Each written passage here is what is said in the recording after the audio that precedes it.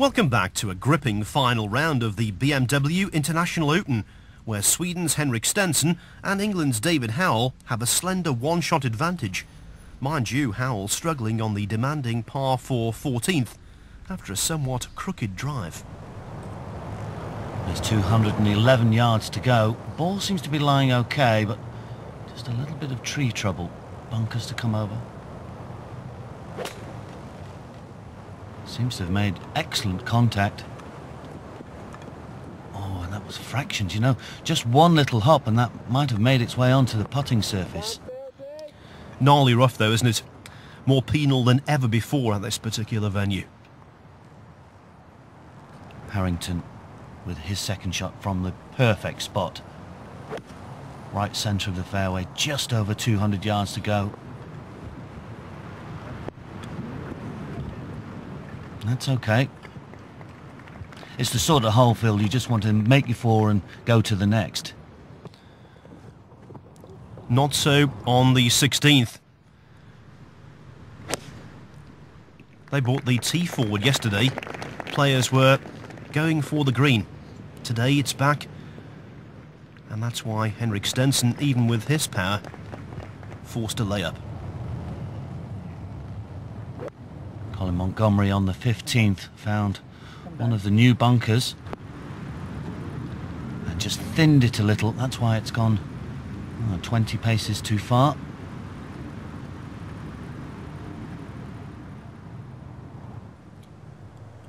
One of the reasons why David Howell is so prominent, he's scrambling up and down time and time again this week.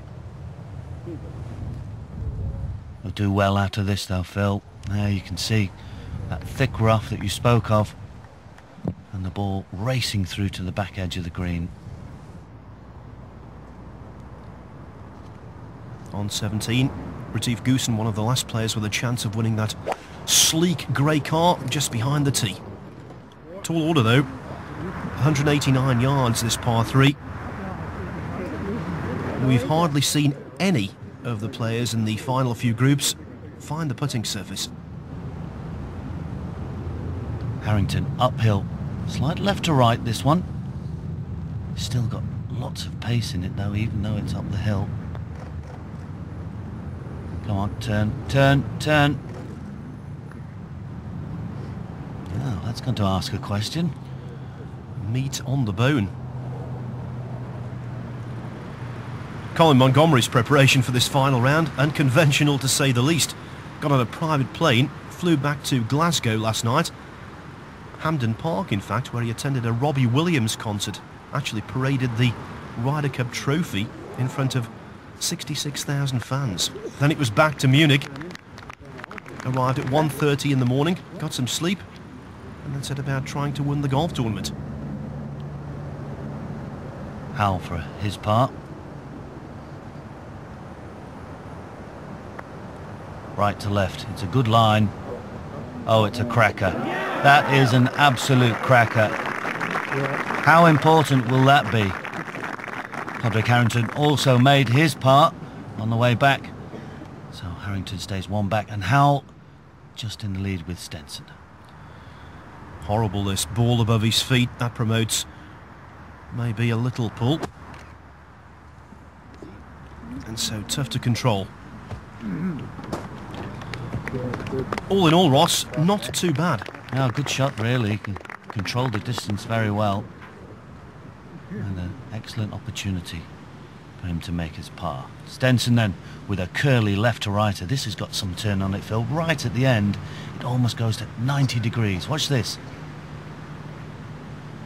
Oh, can you believe that? Remember, bogey on 14 with 3 putts, so this an absolute must.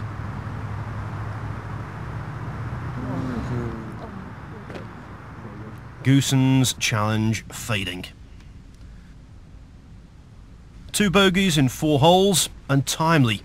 Now back in a share of 5th, 2 adrift of the joint leaders, Howell and Stenson. Erlandson, 319 yards, going with the long iron.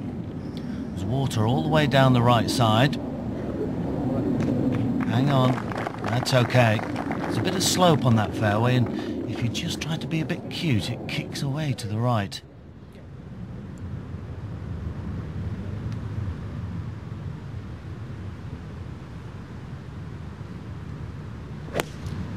Colin Montgomerie looking for his 31st win on the European Tour.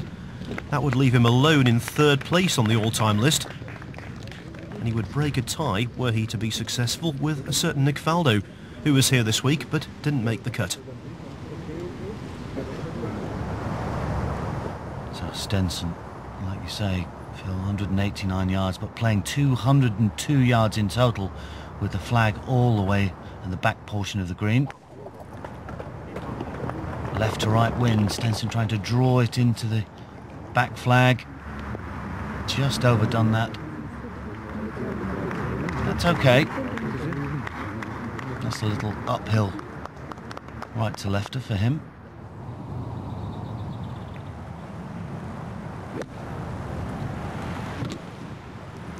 Harrington on the 15th, crisp contact.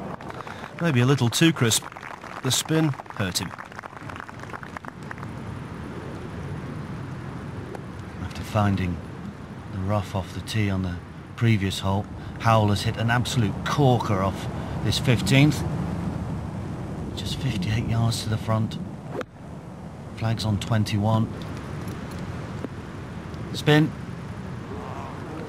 Good for distance. A little push. He might be disappointed from that distance to be that far to the right. They pride themselves on perfection, these boys.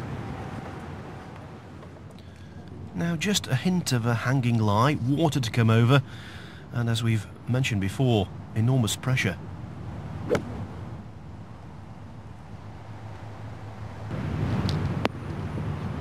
A sensible commercial shot from Erlandsen. He's not had a top 10 this season, and in fact he's missed 11 of his last 15 cuts. So this week represents a radical improvement. Colin, just over 95 yards. Spin now. Lovely control.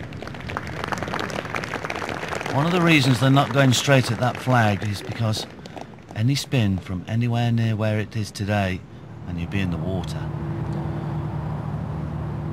The 18th, Retief Goosen on the first 3 days has made a hat-trick of birdies. Needs something a little better this time. 3 wood from the tee. 3 iron, second shot. Trying to draw it to the back left pin position. Oh, it's better than that. It's all over it. What a fantastic shot from Goosen. And now suddenly his hopes revived. If he makes that 15 under, he'll post a handy target.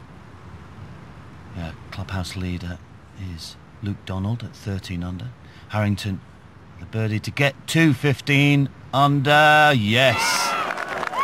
You could probably hear Caroline, his wife, in the background there, screaming away. His biggest fan. He's won twice in Germany before, the 03 Deutsche Bank and the 04 German Masters. Now we'll see that curly putt once more. As he judged it, now he's under hit that one. There it goes, just turns away violently at the hole. Par then for Erlandsen. Chance for a birdie for Howell. Right in his range, a little right to lefter.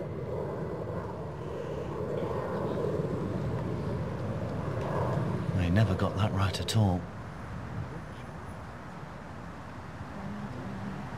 He would make his part. Stenson on the 17th.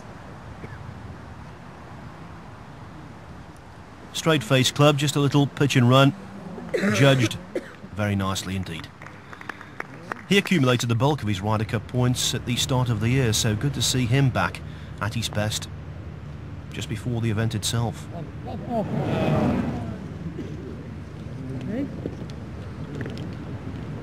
Yes, I know, Colin. I can't believe it either.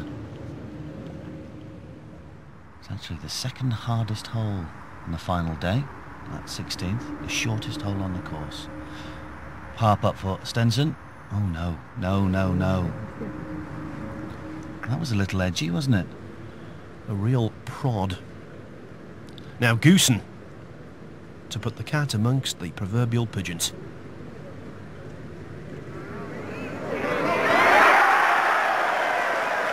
That's why Retief's won 2 majors. He's got the ability to produce when it matters most. What a finish. But will it be quite enough? It's a round of 67 in very difficult conditions. Terrific performance from Retief Goosen.